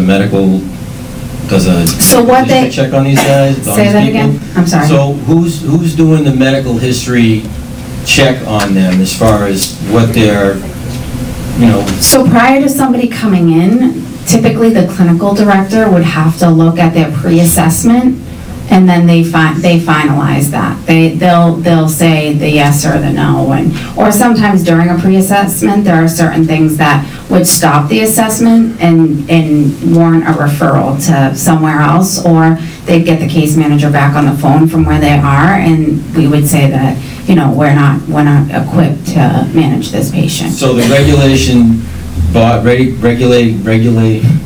the regulations that you're under with that organization you were talking about. Yep, so there's JACO. No, not Yep. JACO, the other. BSAS. Right, Yep. BSAS. So under their regulation Yep. that you're working under, Yep. are there certain specific patients that you cannot take?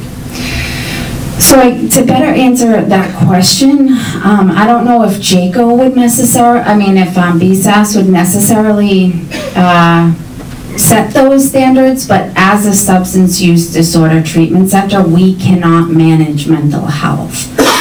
So we're talking about bipolar, schizophrenia? Correct. Okay, versus depression, anxiety? Correct. Right? Okay. Correct. I'm sorry, and the medications that are being given out, Yeah. is that done by the nursing staff themselves? Yes. Or are the patients, are they No, there'll be a nursing station. that handles the medications? Mm-hmm. Okay.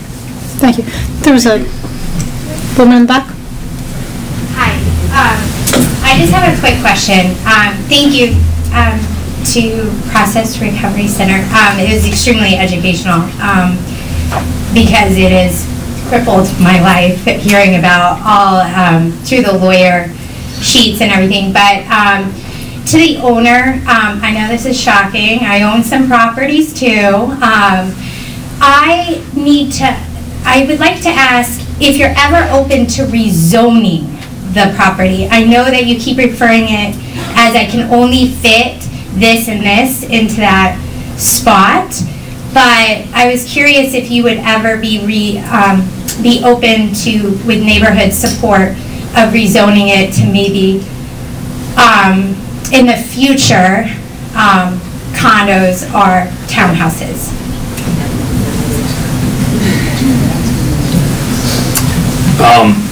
I'm open to a lot of things. I guess the short answer, though, and sort of to repeat what I said earlier, I don't think that's a great fit for this particular building, in that, it's already pretty well laid out for what it is, and I think it meets a need. So it's not that I'm not open to it being rezoned, but I think it's pretty good for something as it was designed to be a nursing home, and I think it's pretty good for this, which is a somewhat similar usage for this particular facility as proposed. So, so in theory, I'm open to it. I'm not sure that it would be the highest and best use for the building or for the, ultimately for what I'd like to see happen to it, or what would be best for the town or the neighbors. All right. Thank you. More questions? Right up.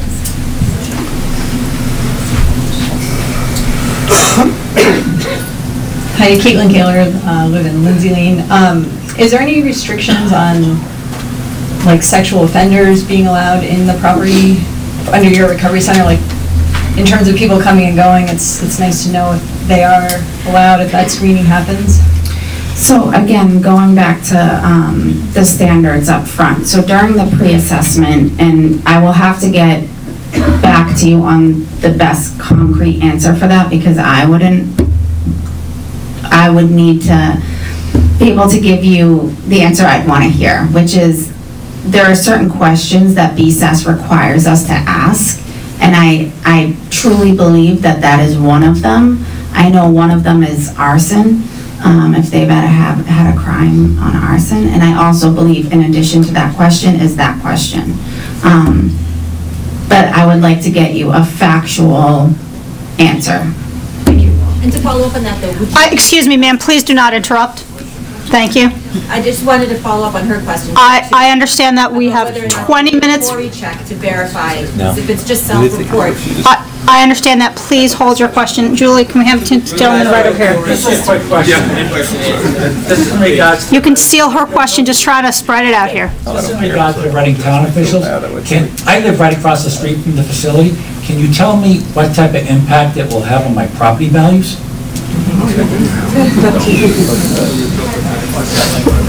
We don't have the town assessor here this evening. And that's not a question that we would be able to answer. Are there additional questions? Amy? What type of, thank you. Again, I was elected by a group, and I have all these questions that I'm trying to run through to make sure I have all of them. What type of signage would be outside the building so passersby understand what that building is for?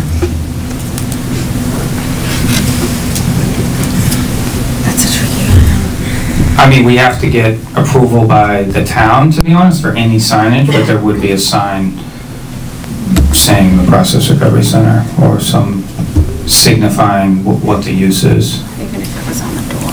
Yeah, potentially it could be on the door. I mean, we're open to working with the neighborhood on that, if you guys had preferences about that.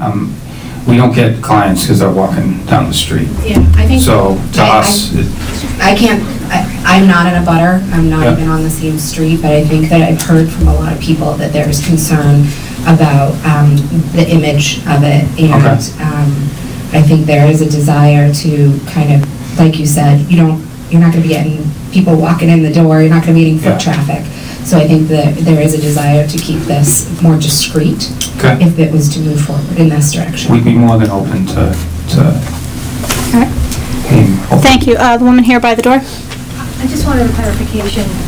You had said when they were talking about, people possibly walking out at different times, you said the doors were never locked, that it was, is that true? Yeah, you legally can't lock them in. It's not a Section 35. So the doors are always open for people to walk out. And although you say you don't have a high rate of people leaving, but you said also that you can prevent them from doing it. So typically when somebody's in treatment and they're gearing up to leave treatment, there's a lot of red flags. So that also means that they're being more supported. So whether that's with one staff member or two staff members, if somebody's at risk of leaving, it's not like a secret. They don't just bust out the door. It's usually worked up to that. So in saying that, I mean, I know for us and what we do in our practice today, if if I have somebody at risk of leaving treatment, I mean, I'm the first one to call their parents. Like, that's just a practice that I've been in. So usually I already have the family on the phone. And that can mean anything from a parent to a girlfriend to a child. And so it's not this, I feel like we're getting into this image of somebody just busting down the door and running down the street. I'm just thinking of someone just walking out the door. Yeah. And just, you know, I mean, if you have four staff, if it's one staff member to 8 people, and you have how many people, you don't even know how many people you'll have in the facility. You know, if you've got some couple of people that, like, you know, I want to go outside in the patio and have a smoke, you know, so you got, well, who's going to go out with them? Do they go out? Does someone always have to be with them? And then you have someone else who's having difficulty. Now you have somebody with that person, and your staff is being slowly broken apart, and you still have a lot of people. And if someone, you know, I think I can better answer your question. So if there's when I say that there's an unlocked door, that doesn't mean every single door in the building is unlocked. That means that they have the freedom to leave. So there are a number of doors on that building. So if there was a fire exit door that needed to remain unlocked for whatever reasons, an alarm would go off. And those doors, so when I say unlocked, I mean the front door is open to them. And that is monitored by staff. Thank you. More questions? Woman here? She is getting a sense of higher communication. Yeah, you can get it from the last one. What I need for it. Hi, so I have 2 very quick questions. First off, so what if someone does want an AMA in the middle of the night? You'd said the train thing, but obviously they're not running in the night, so what would be the process or procedure for that? To kind of piggyback off what I was saying, typically when somebody is AMAing, it's kind of it's in the works. It's never happened, but let's say it does. Let's say somebody wakes up at 2 a.m. and they're like, I'm getting out of here. So the staff is accountable to staff the patient. So what that means is a number of different things. That there's eyes on these people 24 hours a day. So if somebody was to just wake up out of their bed and say, I'm leaving, within the 5 minutes that they pack their stuff, usually they want to be talked out of it. I will say that. There's an element there where they do. So, I mean, what I would like to put in place as a protocol is that the family is contacted immediately, which brings another element for a number of different reasons. If we just thought that somebody was going to put the neighborhood at risk and they just left our facility, I think when we had the initial meeting with the town, there was a lot of talk about the support systems that you guys already have in place for people that are affected by addiction. I think it was, I could be mistaken, but it was somebody that worked at the police station. And so I would be more than happy to put a system in place when those instances do come up and how we could manage them. It's not something that would happen on a regular basis, but we could absolutely put something in place should that happen, should we proceed with, you know, the whole thing. Thank you. And is there a Cory check process? For who? For the residents? For everyone, the staff, the residents? So, you said you worked in healthcare? So you know that's illegal, right, for patients to get Cory checks? So then, you're saying that level 1, 2s, and 3s would be admitted. Worst case scenario, they could AMA, and they're across the street from the library with like 1 million little children during story time. So that is different. Registered sex offenders, they can ask that question. They can make a determination as to whether or not someone's a registered sex offender, and I believe they can refuse admission also to them. They're not a protected class. But you verify it, because it's not just self-report. Well, they're either a registered sex offender or they're not, and you can look that up by their name, I believe, anywhere. Only level 3. You have to ask the police department for 1s and 2s. They only. I'm not sure about that. All right, so that I do not know. I think. Thank you for the question. I think perhaps this is one of the questions that we can continue as far as conversations with. Sure. Say something. We're assuming that everybody that becomes addicted to a drug is you know what I mean? So I know it just sounds like it a little. All right, can we pause here? I understand, but that could happen if somebody went to the doctor, a doctor's visit across from there. All right, everyone, please, let's bring it down. I understand the Corey subject is a sensitive one, and it is something that we can engage with further. We are down to the last 10 minutes. Are there additional questions? Yes, the woman in the back here. Well, it's actually kind of like... Well, hold on just for a moment until the microphone reaches you. Thank you. It's just I was a little bit late to this. Thank you for your time. I appreciate it. But it's just that the gentleman, I don't know your name, at the very end. Justin. You did say that you were very concerned about the safety of the children. And that's really, we are too, whatever. So I just put to you, why would you think that that type of facility would be this is the appropriate place to put that type of facility? Because I really think that people are recovering and that they need space as well. Plus also as well, like how about like having more grounds around so they can get out of the building as well and walk around.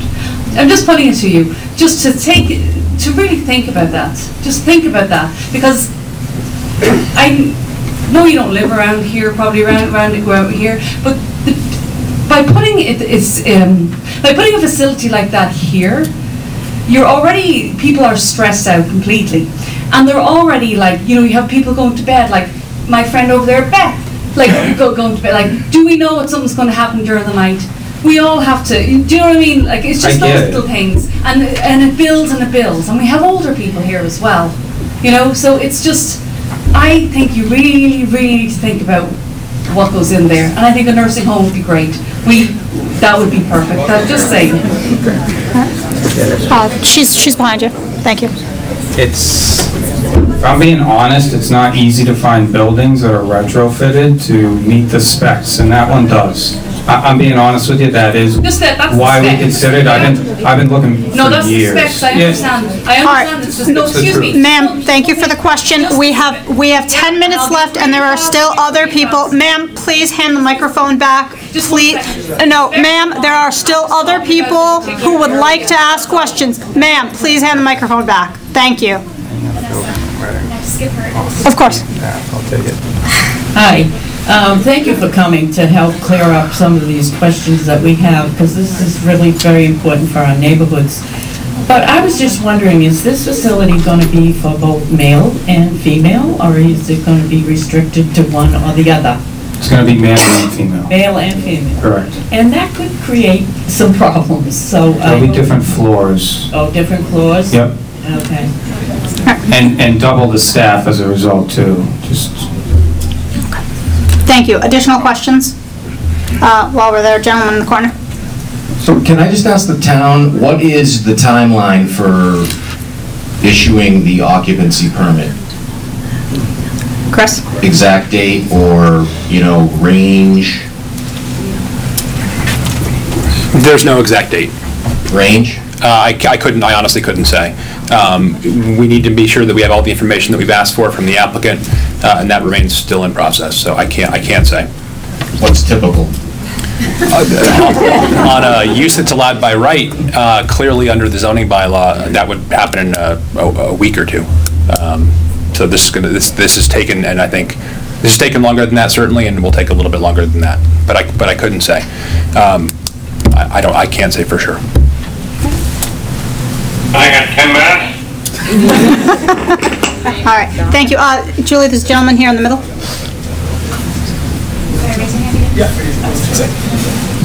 Hi, everybody's questions have been about the patients. My biggest concern is what kind of people come into the neighborhood that might want to get those people out of recovery, out of the treatment center. What is your security? Like, they might have a friend in there and the friend says, hey, drop something off in the bushes, I'll pick it up later. Because you mentioned that you have sweeps and found drugs in the treatment centers. So what kind of security do you guys have that is going to be on the perimeter, as well as the traffic up and down on potential bad influences?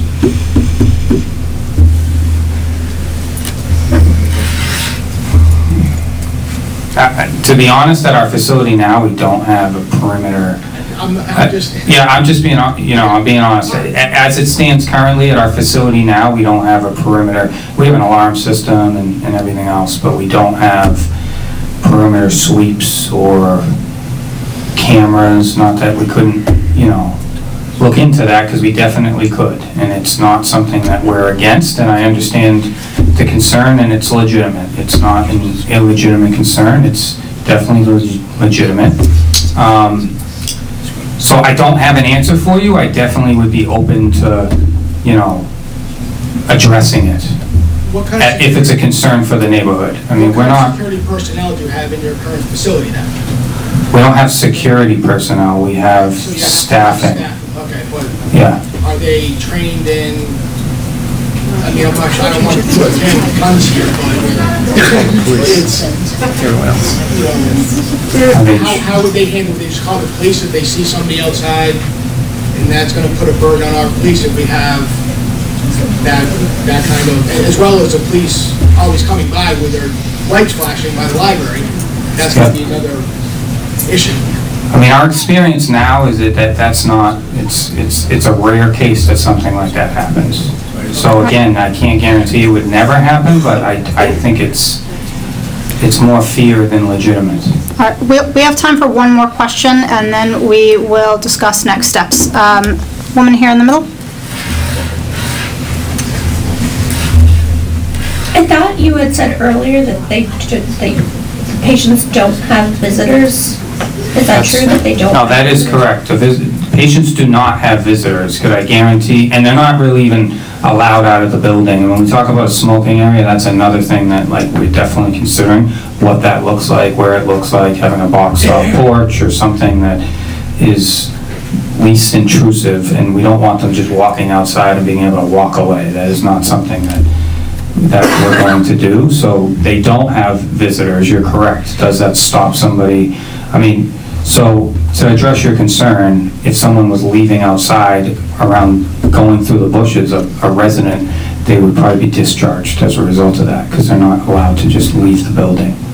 So, and when we talk about a smoking area, it is something that we're considering with porches and other things. What's that looks like, having a secured location for smoking. Thank you. All right, we are approaching time. I would like to thank everyone for coming this evening. As far as next steps, we do have 2 residents who are acting as representatives for the immediate neighborhood. May I announce you? Would you like to stand and take a wave? All right. Amy, Kathleen, if you'd like to join the conversation from a resident perspective, I encourage you to reach out to them.